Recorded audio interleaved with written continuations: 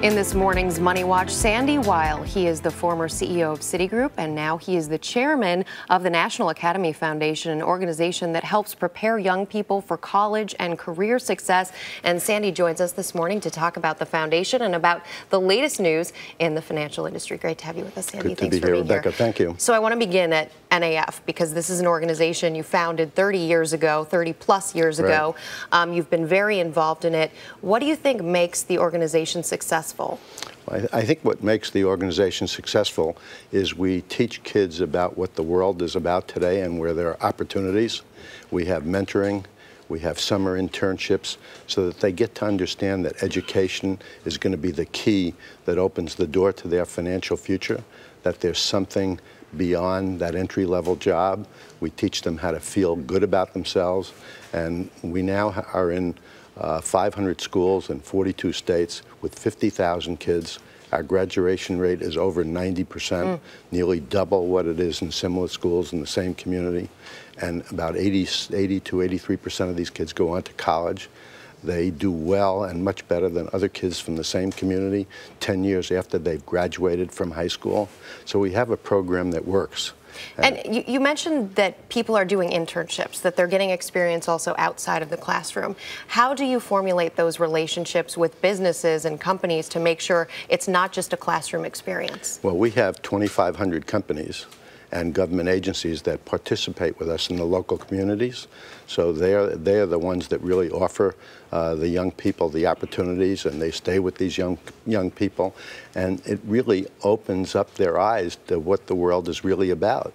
And if we don't understand that we have to educate our people, America is not going to be the leading country in the world that it is today. And when you look at, for example, engineering, where there's great opportunities, less than 3% of the engineers in the United States come from the minority community. Well, we're not educating people about where the jobs are, and that's one of the problems why unemployment is so high today.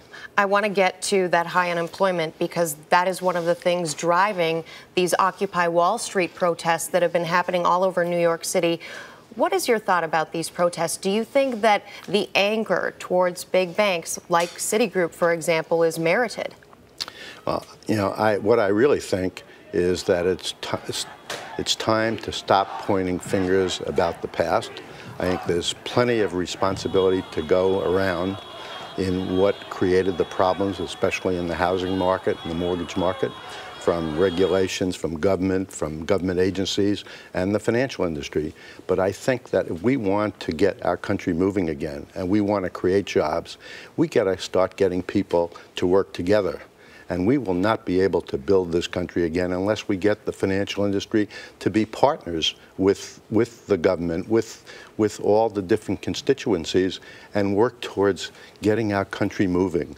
That is really if we are so possessed with thinking about the past and pointing figures, we're not going to get moving, and that's bad. Real quickly, we're almost out of time here. What do you think about breaking up banking practices that are, for example, proprietary trading from commercial banking, such that a bank can't go out and make deposits with common people and then also on the alternative side take risks in the stock market? Listen, I was brought up for America to be a leader, and our country had the leading financial institutions in the world. Everybody is copying our model of capitalism. The communist countries are capitalists. I think that is a shame to get the financial industry where we can't be the leaders in the future. We should be. That's what America's all about.